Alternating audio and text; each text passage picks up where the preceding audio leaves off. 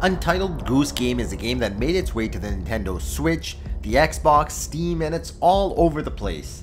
But unfortunately, macOS has been a problem right after this.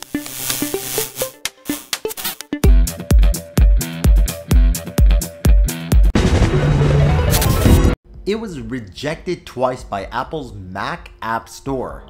Now, it's a game that was released back in 2019. It's about the player controlling a goose that goes around and manipulates objects to complete challenges.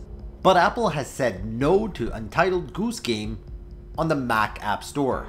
Why was it rejected? Well, the first time it was rejected because whoever reviewed it and checked it out thought that the player could not skip the credits. That was the first time. Second time, Apple rejected the game claiming something else, in quotation marks. So basically the developers just gave up and never bothered to resubmit it.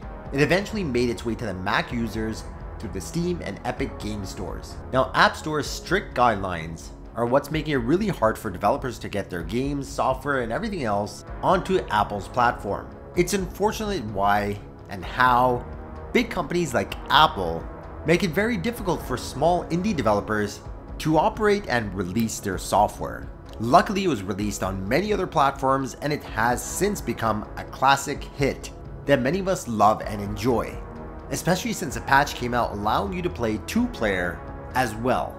In fact, we're gonna go do that right now, but until then, keep on gaming. That's it for this one. Hope you all enjoy. Take care. See you all in the next one.